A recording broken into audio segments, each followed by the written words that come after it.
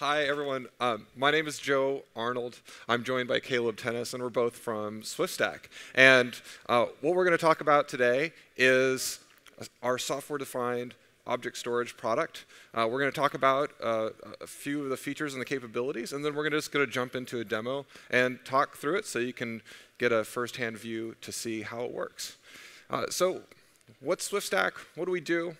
We're a software-defined object storage company that has built a product around OpenStack Swift.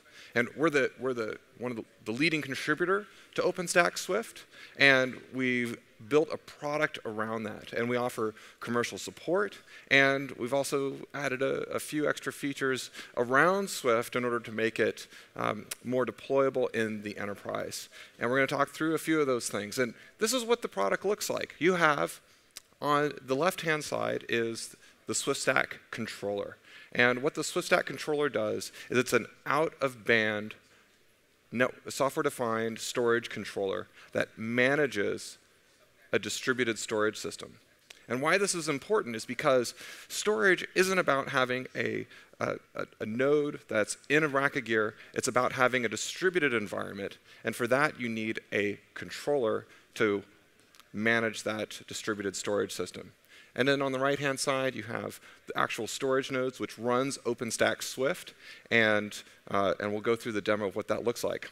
You may have saw us on Monday morning. We had Time Warner Cable get on stage to talk about their use of Swiftstack. And we're going to go over 3 features in this demo. The first one is global data distribution. And that's the ability to replicate data across multiple data centers. The second is using a global storage footprint and creating storage policies around that. And that allows you to segment out different levels of storage hardware, different performance, as well as geographic regions. So you can create different storage policies in order to take advantage of the data centers you have. And lastly, not everyone uses object storage, which is what Swift presents as an API. And object storage and Swift is an HTTP interface into the storage system. However, not all applications are using that object storage API yet, so we've built a file system gateway, and we'll go through that demo as well. Caleb? Great. So this is a cluster that I've set up for us for a demo here, and we have a couple of different machines, one in the US, one in the EU, so we can kind of take a look at a couple different features. I've created a few storage policies already. I'm going to create another one now. But essentially, with the new features of Swift, we can leverage these different pools of storage for different types of storage applications that we want. So out of the box, we come with account and container and standard replica policies. That's kind of the historical way Swift has worked. I've added a silver and gold policy, and in this case, silver is going to be our traditional 3-copy local data center policy. Gold is going to be a 4-replica policy and spread across both the US and the EU. So that way, as a service provider, we can offer that to our customers as saying, hey, I want to give you the ability to spread that data out. I'm going to create one more policy now. I'm going to call that fast. And this policy, I'm going to just use 2 replicas instead of 3, but I'm going to put it on SSDs instead. And that way I have another target for my customers to be able to deploy their objects into something that we call fast. So create that now. Okay, now I'm going to go over to my set of nodes, come in here. Here's the drives in the system, and very quickly, I'm going to select my 2 SSDs, and you can see I've already assigned gold and silver to my disks here. I'm going to add fast to these drives.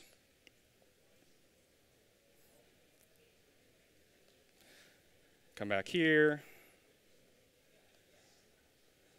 and push that out. So what this is doing now is this is pushing those changes out to my machines, and we're going to cycle through here for a second. Yeah,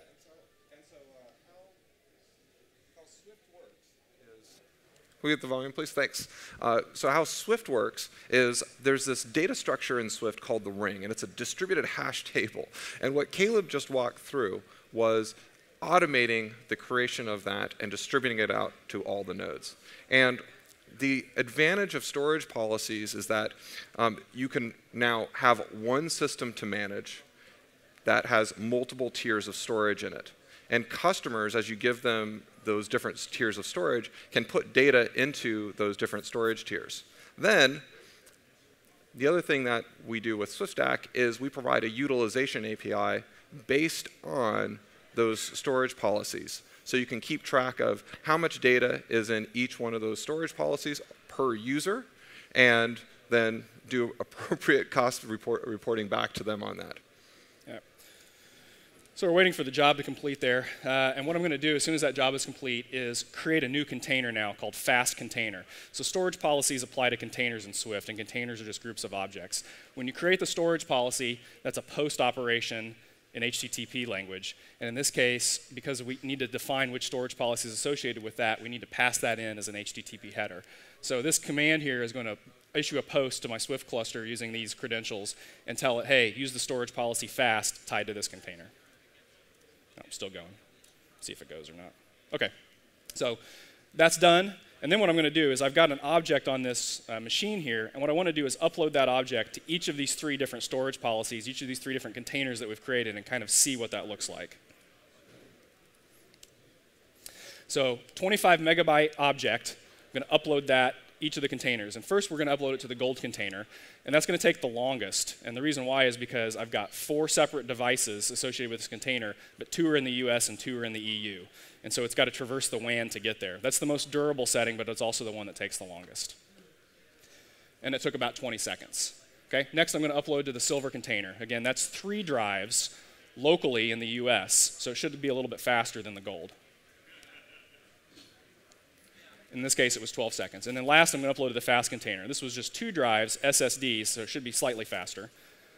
Not super fast because we're going to be a little network constrained. And again, 8 seconds. So again, one storage system presented as 3 separate containers, but by applying those policies, I can define which drives in the system for durability I get, and ultimately how long it's going to take to get objects in and out. And what he's also done is he's had a different storage policy that puts data in different locations. And one thing that we've come across with some of our deployments is that different customers have different regulatory requirements, different content distribution requirements of where they want the data placed. And what storage policies does is it gives you the flexibility to put the data where you want to have the data.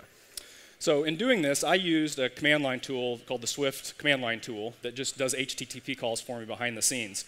We package a nice little web console here I'll switch over to. So this is a JavaScript-based application that just runs in the browser and gives you a nice view into what's going on in your Swift cluster. I've already logged in here.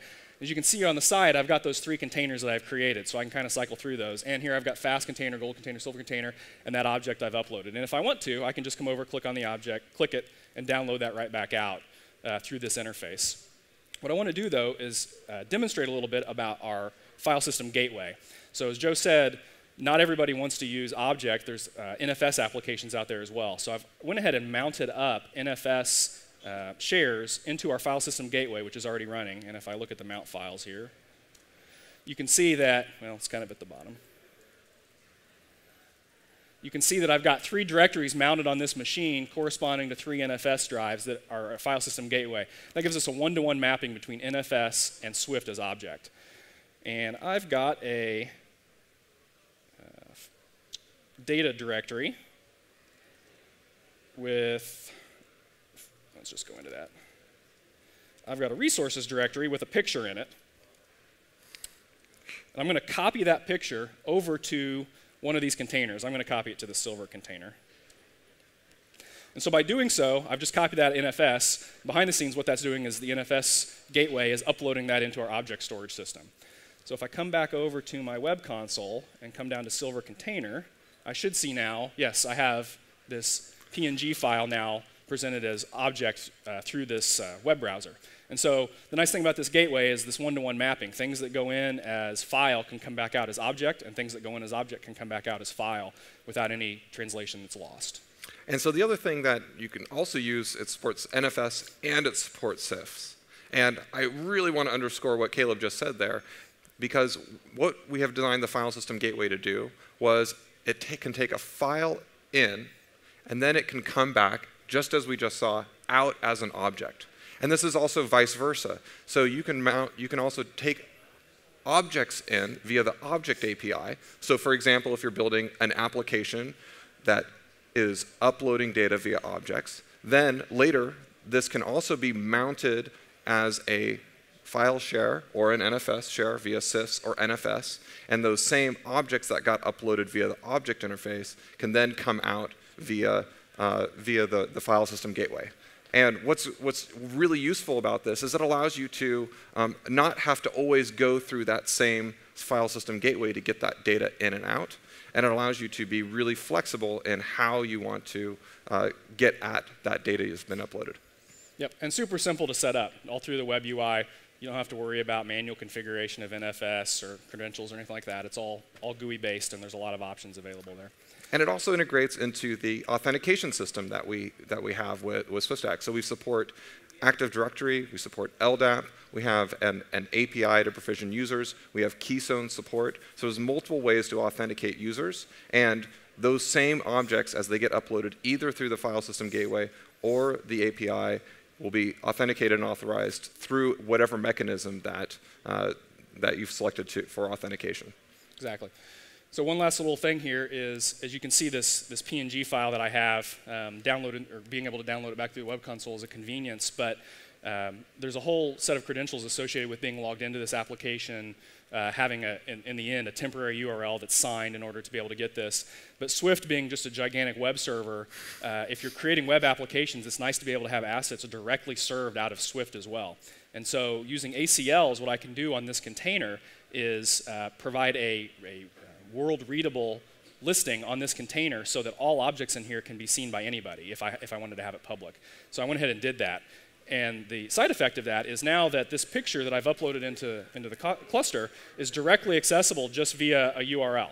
Okay, so this is the asset that's in the cluster right now, and it's publicly accessible. You can actually go to this address and pull it out. But this just allows you to build these clusters, put objects into them, and then directly serve resources right off of them if you have assets that you need to do that. And you can see how it ties down through the account name, silver container, and the object. Everything's a URL in Swift.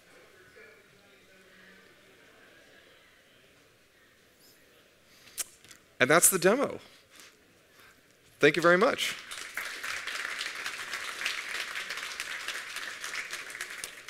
And we'll be up here if you have any questions. Feel free to come up on stage and ask. Thanks so much.